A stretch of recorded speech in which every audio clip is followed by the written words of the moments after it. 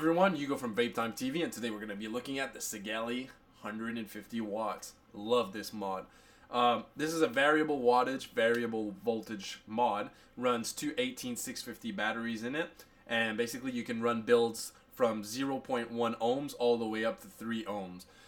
Which is great because it gives you the versatility of having the option of running an RBA or RTA on it with different builds on it, or you can run like your smaller tanks like the Nautilus or the Aspire, which have a little bit higher ohm on it. So it's a do-it-all kind of mod. It goes from 10 watts all the way up to 150 watts, and it does adjust the voltage accordingly to how many watts and your build. So you cannot adjust the voltage by yourself on this device, but it will automatically adjust it. So my first impression on this mod, I've seen in person the 100 watt and the 100 watt plus. The 100 watt had a lot of things that many people didn't like it didn't have a spring loaded 510 connection in it. It had screws for the batteries, and that's something that the competitors do have to work on, like the IPv3, which is like in the same kind of price range as the Sigelei 150 watts, and it's kind of like in the same function. So, but the IPv3 goes up with the new update all the way up to 160 watts. But the difference between this one is that we'll go see it in the close-up, but it has a spring-loaded 510 pin. It does come with magnetic battery lid, and it also comes now with the beveled edges on it, and it also comes with this sexy black silicone case type thingy that you can put on it, so to protect your investment, which is pretty cool. Let's go dive down in close up and see this puppy up.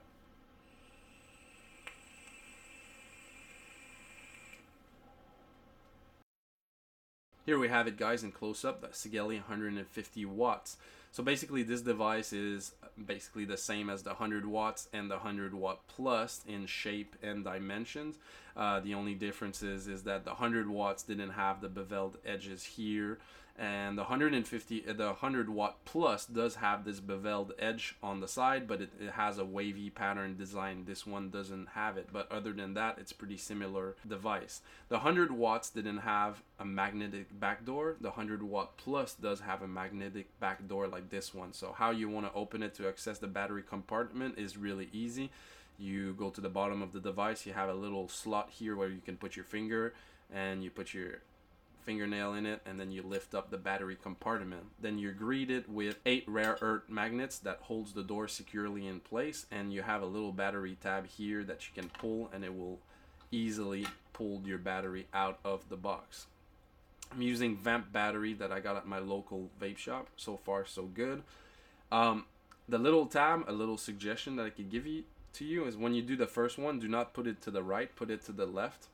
The batteries, to insert the batteries, you have to be careful, because these ones, if you try to insert them at an angle, they will not go in. So you insert them pretty straight and just push them in.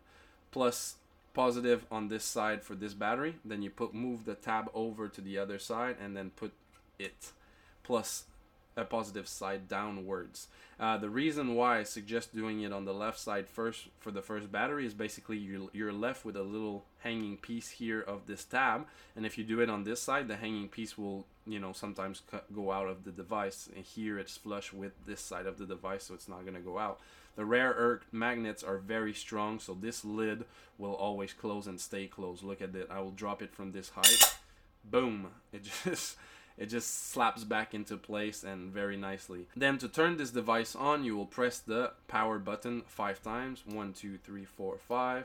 And then you're greeted with the Sigelei logo, which my camera will not capture.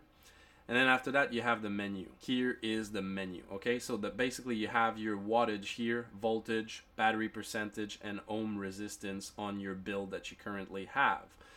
This, you have the plus and the minus.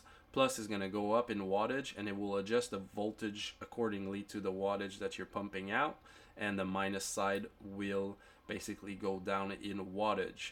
From 10 watts all the way up to 50, it will go up in 0.1 increments, and then after 50 it will go up in 1 watt increments. There is a lock function of this device. You can click and hold the power and the plus and the negative side together, and it will lock the device. And then after that, you hold them again and you will unlock the device.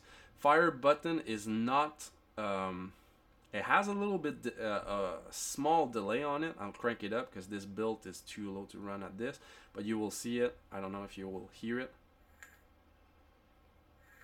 When I press it, it's not instant. There's a little delay on the fire switch, but I think it's normal with a device that is running a chip. At the top, we have a spring-loaded 510 connection. It's a copper connection, and it does have the little vent holes.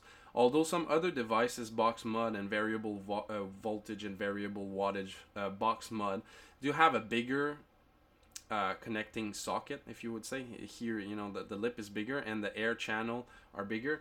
Let's say you're running a tank like an iClear that does not have venting on it. Like, for example, if we are talking about the Nautilus, the Nautilus does have its separate hair hole, so it takes the air from here, compared to an iClear, for example, that takes it from the bottom. I could see maybe I didn't try it very much with the iClear, but I can see some problems here because it's flush mounted. So I don't know if you will be able to see it clearly, but it's not sticking out that much. So although the slots are here, once you screw in the atomizer, it pretty much seals it all. So I don't particularly know if it's going to affect it, but I do not use this device for the iClear, although I do use my Nautilus on it, but just something I wanted to point out. The fire button is a little bit, not jerky, but it does have a little bit of play in it, but overall it's still very comfortable. Then after that, you have also the silicone case that comes with it, Sigelei logo on it, and then the website. Although I would have liked it to be just plain, there's no problem with that. It fits pretty snug and flush in it. Basically, you just insert it like this, and then you will be able to push it right about here, and then after that you will have to jiggy it and try to push it and pull it like this. And then once the sleeve is inserted, there's a really nice fit here. Although one thing that I've noticed is that the plus and minus button are kind of hard to go press once the sleeve is in it, compared to the fire button. This one, since it sticks out a little bit, there's no problem. There's still the hole. Battery venting is plenty on this device. That's one thing they upgraded compared to the other version. And then when you have the case, when there's a big opening here, so there's no problem for that. So this is pretty much it for the Sigelei 150 watts in close-up. It's still a freaking sexy machine. Just for the fuck of it, I cranked it up all the way up to 150 watts, pumping 7.5 volts on a 0.3 build. Ooh, booyah. So just for the fuck of it, let's just vape it. I juiced it up, make sure I'm not gonna get a fucking dry hit, because I know at that wattage it could happen. But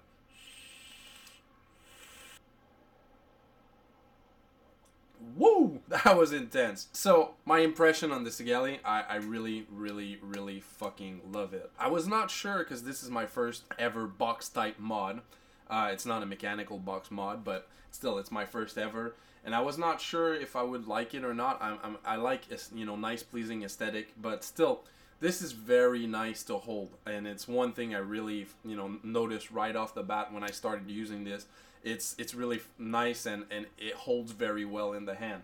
So I have to give them the box style mods a plus for that, because it's kind of nice. It does fit well in the coat pocket. It's not winter, it's not summer yet here, so I don't know about like not wearing a coat, how it fits in your pocket and everything, and how cumbersome it could be. But I love it. The buttons are really nice, like you saw in the close-up and everything. The option and the range of options that you can go from 10 all the way up to 150 is quite amazing for me. On some certain builds, if I would, like, for example, run my mechanical mod on it, it would not push as much as big clouds as this thing can do. This thing, if you ramp up the voltage, it can chuck like crazy. So I really love that. And I noticed that I use it with like 0.1 to 0.3 ohm builds. I use it always around anywhere between 50 or 60 watts all the way up to 80 or 90. I don't really go over 100, but I just did it, and I did it a couple of times on different builds, and it does vape pretty well, although it guzzled juice like a fucking motherfucker. But it works, and it chucks. So if you're in the market for a device like this, but you know you have like the new DNA 40 that just came out, and then it still goes up to 40 watts max, and I've seen myself using it more around, you know, over 50. So for me, spending $240 or something for a DNA 40, you know, device that has that chip in it would not be worth it. Plus, it's, you know, this is $100 in the US. I saw it $100, a little bit cheaper than the IPV also, which the IPV does have its flaw compared to this one. Both have, you know, nice things about both of them, but I think this one is a better bet than the IPV. My friend does own an IPV, and he just ordered this one instead because he said he loved mine better, and he was like very impressed. You know, the IPV has a lot of things like IPv3 has like the sensor button. I don't know if the newest one that comes out, they took it out, but it has the sensor that's not working. It has a charging port that's not working. I mean, you're selling a device for $130 to $150 depending on where you're buying it, and then you have a bunch of shit on it that doesn't work. This one has everything. It's not as stylish in aesthetics as the IPV, but it has everything on it that's there, and it works. They listen to the people, which is an amazing thing. You know, people said this is bad, you should change that. They listened to the people and they did it. So I have to give kudos to a company that listens to the, you know, the buyers and the customer that, you know, get their shit. And it's worth it. It's worth $100. It's definitely worth $100. It's worth using it, and it's worth, you know, checking it out. And plus, you know, the little thingy that they give you on top of it is just, you know, it's nice. It would be cool if you can in the future get more stylish cases for it and everything, but, you know, we'll see. I give two thumbs up definitely for the Sigelei 150 watts. And plus, with the price difference and everything, when you see the IPv 3, then you see the 150 watts from Sigelei, the price difference is there, so I would suggest going for this one. But also for the other models, you have the 100 watt plus, which has, that Sigelei made, which has all the things that this one has. It has the beveled edges, it has the refined 510 connection, which is spring loaded now, the magnetic battery lid and everything on it, but it still goes up to 100. And the price difference on most websites that I saw is about like $10. So if, you know, if you're in the market for getting this one, don't buy the 100 and, you know, the 100 watt plus. It's not worth it when you can get the 150. And for, you know, if you ever want to push it all the way up to 150 watts, then you can, and it's only $10 more. The only difference is that this one doesn't come with like the wavy pattern that's engraved on the 100 watt plus from Sigelei. Anyway, this concludes my review of the Sigelei 150 watts. Definitely recommend this one. You can run anything on it, and it's fucking amazing. This was Hugo from Vape Time TV. I hope you enjoyed this video, and I'll see you on the next video.